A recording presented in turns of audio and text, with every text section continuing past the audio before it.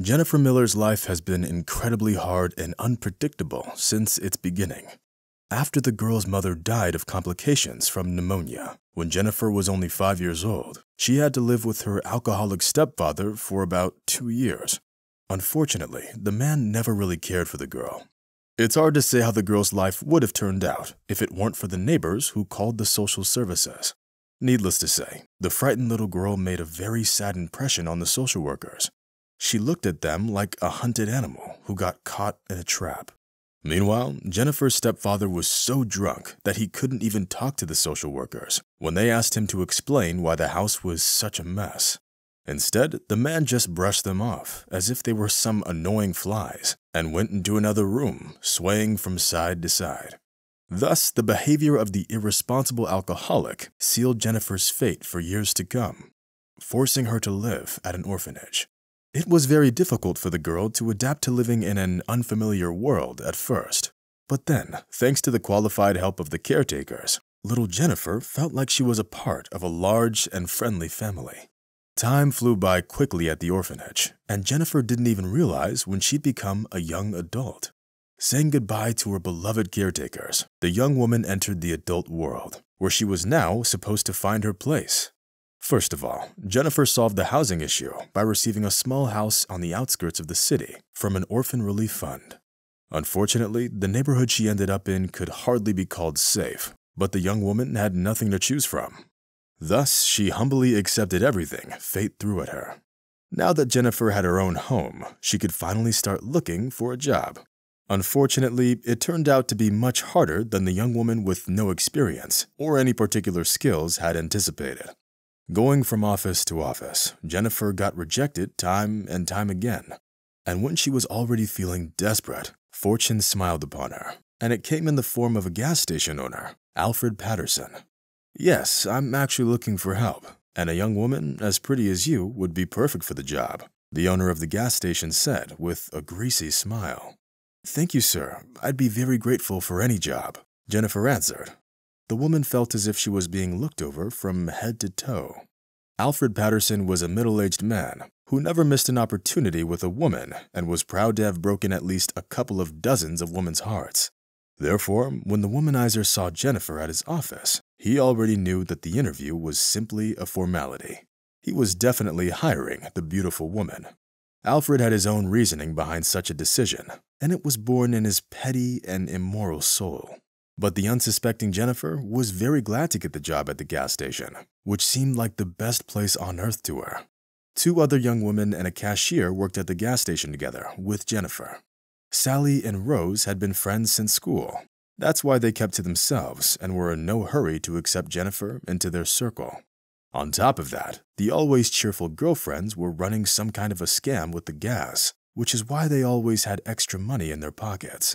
One day, Sally even plucked up the courage and offered Jennifer to join in on their scam, but the orphan woman rejected the offer. Well, that's too bad. After all, the customers wouldn't even notice it, and you'd get a couple of extra dollars. I'm sure you could use the money, Sally said, disappointed. Jennifer only smiled shyly in response and shrugged her shoulders. Even though Jennifer grew up with no parents, the thought of stealing and deceiving customers made her feel uncomfortable. Also, Jennifer was used to living modestly and was satisfied with the salary that she got at the gas station. Unfortunately, the young woman didn't know it yet, but Alfred Patterson had set his sights on her for a long time and was only waiting for an opportune moment to get what he wanted. To achieve his goal, the nasty gas station owner used every pretext to get close to Jennifer, touching her hand, hugging her at the waist, and even making dirty jokes. "Mr. Patterson, I'm sorry, but your hints are making me uncomfortable," the young woman said after escaping from the groping hands of the impotent man yet again. "You can try and avoid me as much as you want, but I'll still get what I want. You didn't think you'd got this job for nothing, did you?" Alfred answered and smoothed his hair. Sally and Rose laughed approvingly in response to the man's comment. The woman knew their boss's preferences well and never stood up to him. Getting treated this way, Jennifer could barely fight back the tears, and it took her enormous effort to pull herself together. Barely keeping it together until the workday was over, the woman took off her hated overalls and hurried home. Walking past the trash cans, Jennifer suddenly heard a strange squeak. The woman stopped and took a look around. Then, having identified the source of the sound, Jennifer lifted the empty cardboard box and saw a small kitten underneath. "How did you get there, dear?" the woman exclaimed and took the kitten into her arms. Realizing that the kitten would simply die without shelter and food, Jennifer took him home. After giving the tiny animal milk to drink, the woman decided to name him Thomas, in honor of everyone's favorite cartoon character. Now, when Jennifer returned home from work, she was always greeted by a fluff ball who loved his owner more than anything else in the world. These moments made the woman's heart sing, and even Alfred's incessant harassment no longer seemed so bad. The impotent womanizer didn't give Jennifer a pass for about a month, and then something happened that changed everything. The fact was that the gas station profits were declining in recent months, which made Alfred Patterson very angry. "If it continues this way, I'll probably end up having to sell the gas station, so maybe you should start looking for new jobs while there's still time," the owner said, referring mainly to his two favorite employees, Sally and Rose. Jennifer accidentally overheard that the potential buyer of the gas station was a serious man who made his fortune in gold mines of Alaska. By and large, the woman didn't really care who'd be the new boss, since she was a good and honest employee, and such people can adapt to any boss and new conditions easier than others. But Sally and Rose were very worried, since they realized that they might have to give up their illegal income from their unaccounted sales of gas, and this thought terrified them.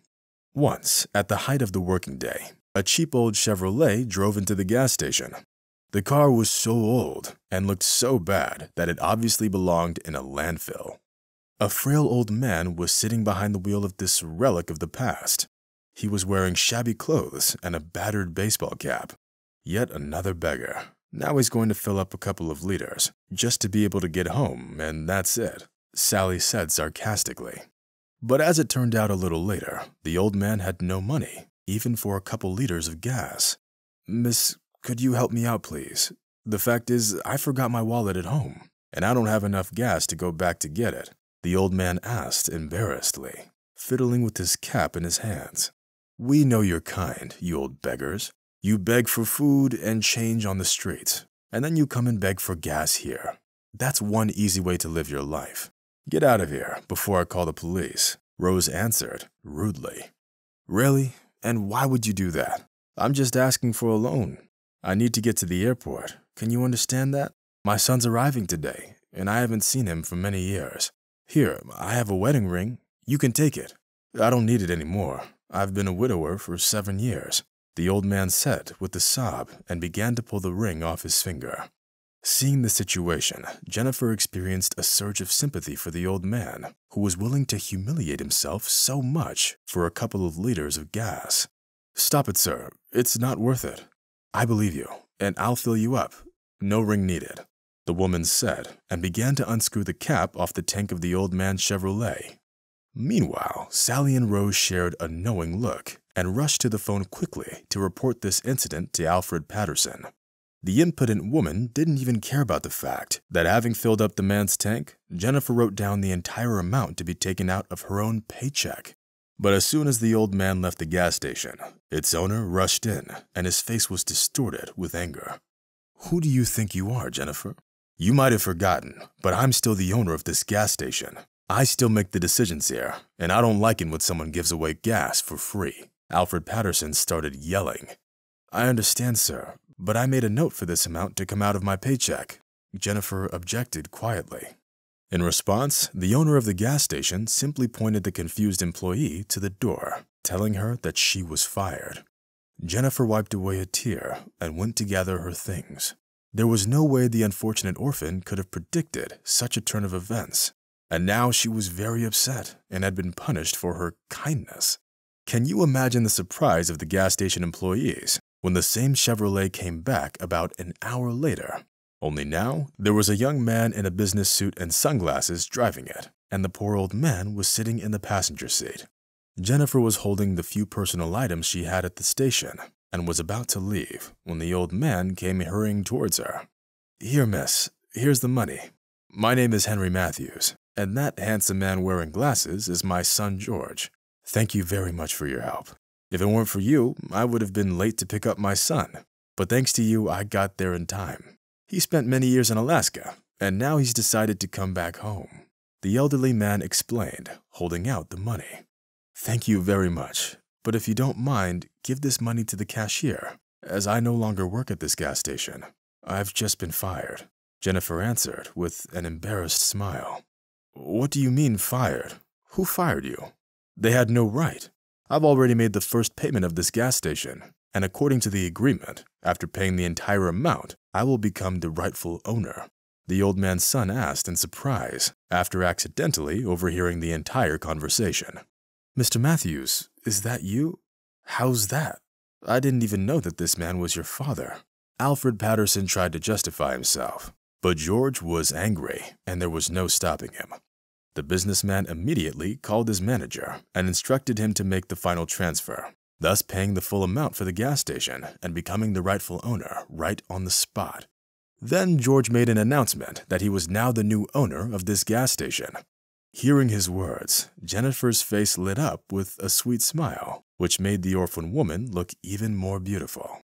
Alfred Patterson felt very uncomfortable and chose to leave. He understood perfectly well that from now on, he was unwelcome at this gas station. A month flew by. Left without their patron, Sally and Rose quickly learned the new rules and dropped their scam, having quickly figured out that their petty theft would no longer be tolerated. But Jennifer was the one most surprised by the changes implemented by the new owner, as he put her in charge of his entire chain of gas stations throughout the city. Moreover, George's father, Henry Matthews, often visits the woman and doesn't let anyone else fill his Chevrolet. The old man treats Jennifer like a daughter, and deep down, dreams that she'd start dating his son George. The woman always blushes to the very roots of her hair and smiles timidly in response to his suggestions, which gives Mr. Matthews a reason to believe that his dreams might well come true one day.